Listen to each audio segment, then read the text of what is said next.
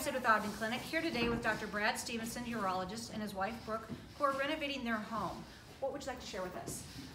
Well, we moved back to Utah, started working at Ogden Clinic just over 2 years ago, and since then been looking for the right place.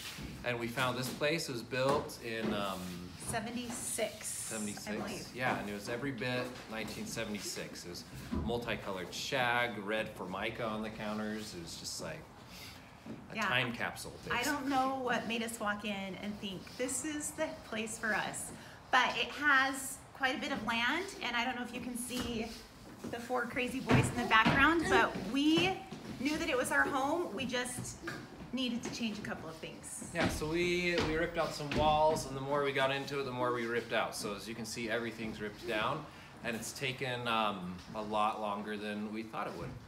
We got this about a year ago. And so we've been planning and working on it since then. When do you anticipate this being finished?